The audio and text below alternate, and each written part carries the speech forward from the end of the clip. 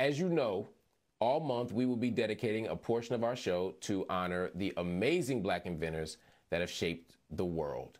And that includes Mary Beatrice Davidson Kenner, the mastermind behind the sanitary belt, the predecessor to the modern-day maxi pad. Created in 1956, Kenner's revolutionary contraption was fitted with a moisture-proof napkin pocket that helped to prevent leaks and stains. This gave women a better alternative for handling their periods. It's important to note that Kenner's sanitary belt was patented a full 30 years after it was first introduced.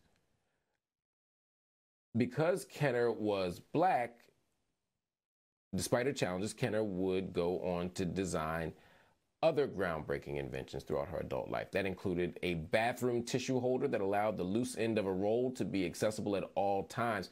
The woman was brilliant. The woman was amazing. Mary Beatrice Davidson Kenner, we honor you. We remember you. And we thank you.